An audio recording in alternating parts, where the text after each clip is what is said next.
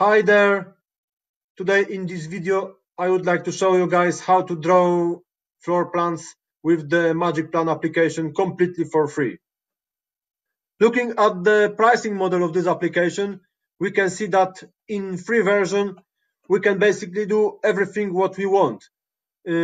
Create floor plans in unlimited projects and also add some object pictures and another stuff. However, we are unable to export our files into our directory. This option is available in the standard version, which will unfortunately cost us $10 per month. So let's consider what we'll need exactly for our purpose. First of all, we'll need some decent screenshot of our floor plan, which can be made by smartphone. On our smartphone, we can do some simple edits like crop. When our floor plan is cropped, then we can import it into the simple vector graphic manipulation software, which can be, for instance, Inkscape. In the Inkscape, we will transfer our image from the raster to the vector one, and afterward, our vector image will be ready to save as a drawing interchange format file manipulated by AutoCAD. Before I start to explain you these steps, let me draw some simple floor plan first.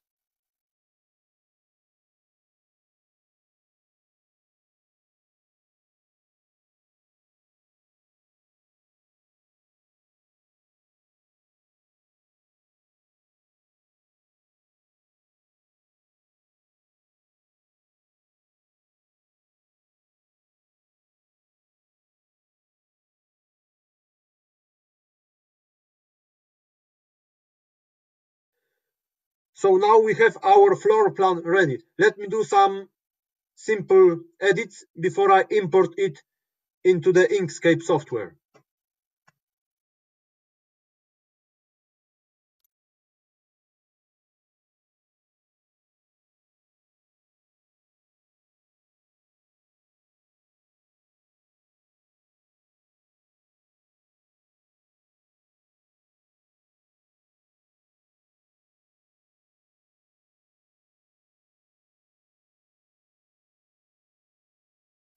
So now I've got already my floor plan cropped, which is prepared for the export.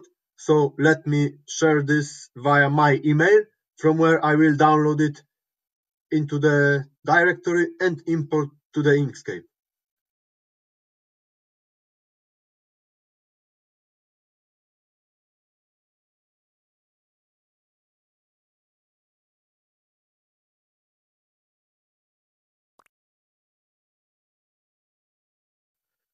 Okay, so now I've got my Inkscape software open, and what will I do now? I will import my floor plan into this program.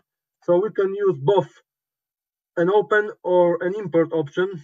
I will use the import, and then let me find where the floor plan is. It's already here. So press open and just go OK with this window, and our image should appear in the program. However, we must be sure that it's already placed within the document border, otherwise it won't be saved properly. To make sure that you avoid it in the future, go to the file and select the document properties, from where you will develop the resize page content and resize page to drawing or selection. Then you could see some smallish changes because the border of document has already been hidden by the image. However, this is the minor thing, because our pivot thing in this program is to transfer the raster floor plan into the vector floor plan. So in order to do this, we must, from the major toolbar, select the path option, from where we will press the trace bitmap option. Now the trace bitmap window should be populated, from where we should take into account the options available here. The most important is the brightness cutoff. In order to see how our vector document could look like after the transformation, press the update button, and then our future vector image should appear. So in this situation, we see that something is missing here, especially within the door icon, which doesn't come out properly. So what we should do now, we should increase our threshold, because when the threshold of brightness cutoff is lower, then we are losing some elements relevant for our work. So let me lift up the threshold to 0.8 and press update. Then you see the difference. The doors are coming fine now. So we can press OK and see the changes on our image. Namely, we can see that our image is already bold. That's the first impression. However, this is driven by two separate images which are overlapped already, because we already created a vector image of our floor plan.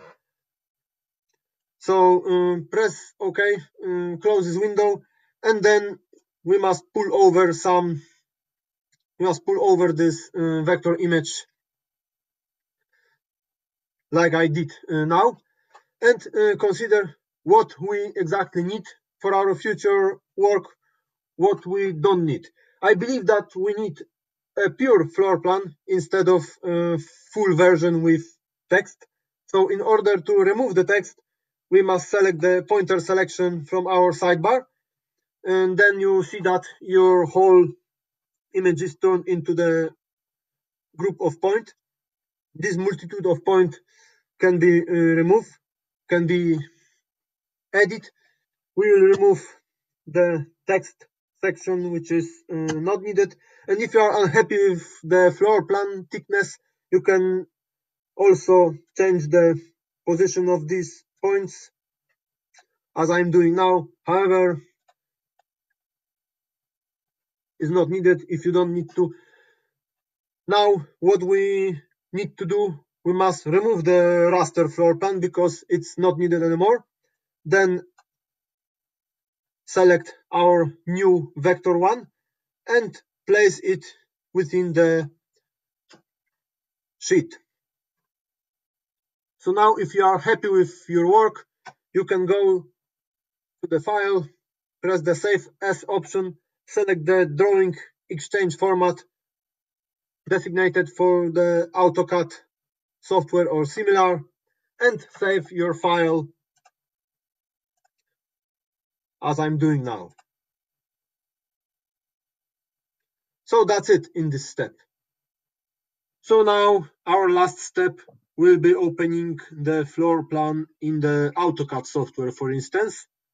So let's do this right now and check is everything all right with our vector floor plan.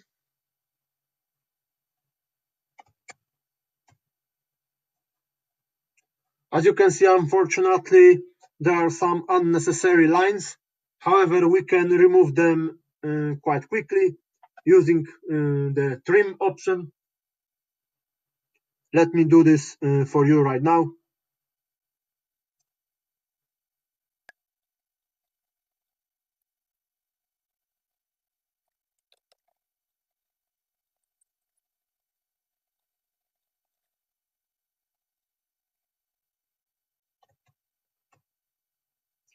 So it looks like our floor plan is pretty much ready. So that's brilliant then. But as you can see, that's only a simple floor plan. So now let's have a look how will it work when we import more complicated floor plans, filling up a whole screenshot area. I've got one prepared. Let me open it. That's the big floor plan. It comes as a template example from the MagicPlan. Okay, so now we've got a bigger floor plan, which also comes from the MagicPlan. That's the template floor plan, which covers whole screenshot in the phone. So I did the same. I screenshotted it, edited, and turned into the vector floor plan in the Inkscape. However, I skipped this step, but I've got a couple of things to show you. One thing is the elements, which are omnipresent here. So the floor plan is much more detailed. And another stuff appearing here is the text, which I told you before to remove at the Inkscape stage. Basically, we can do both in Inkscape as well as in AutoCAD. However, if you've got quite a lot of elements, it's, to be honest, better to do it in AutoCAD instead of the Inkscape. So let me start remove some stuff here to make this plan more readable and ready to use for further purposes.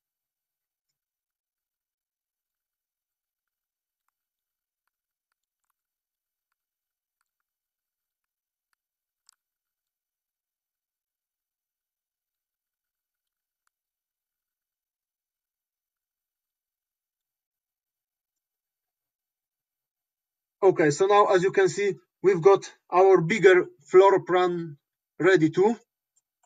I got rid all unwanted stuff which we saw at the very beginning. Now it's ready to go. However, it still will be something to tweak up, but I think it looks very well now. At the summary, I would like to tell you that I'm glad that I could show you this whole process leading to get the floor plans from the MagicPlan application completely for free. Now, knowing these three basic and important steps at once, you will be able to extract as much floor plans as you want from this application without any trial costs. Thank you for your attention.